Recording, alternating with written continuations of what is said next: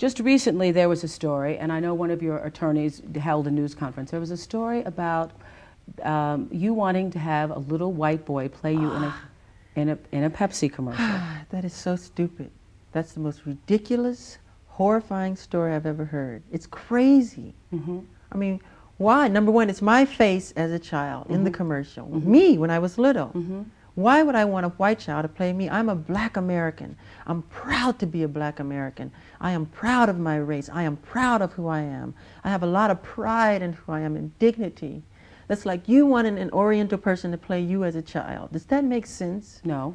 So please, people, stop believing these Michael, horrifying stories. Then let's go to the thing that is most discussed about you, I think, is the fact that the color of your skin is obviously different than it was when you were younger. Yes. And so I think it has caused a great deal of speculation and controversy as to what you have done or are doing. Are you bleaching your skin? And is your skin lighter because you don't like being black? Okay, number one, as I know of, there is no such thing as skin bleaching. I have never seen it. I don't know what it is. Well, they used to have those products growing up. I used to hear, always use bleach and glow, but you'd have to have about 300,000 gallons to... Okay, number one, this is the situation. I have a skin disorder that destroys the pigmentation of the skin. It's something that I cannot help. Okay, but when people make up stories that I don't want to be who I am, it hurts me. So it is. It's a problem for me, okay? I can't control it, okay?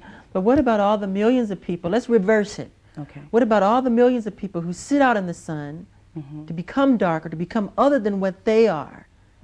Nobody says nothing about that. So when did this start? When did the color of your skin start to change?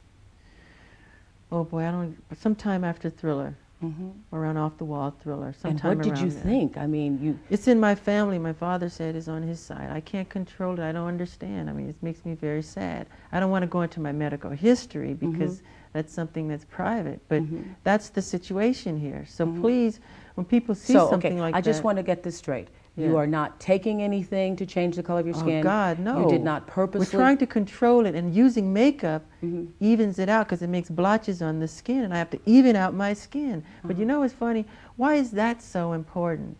You know, that's not important to me.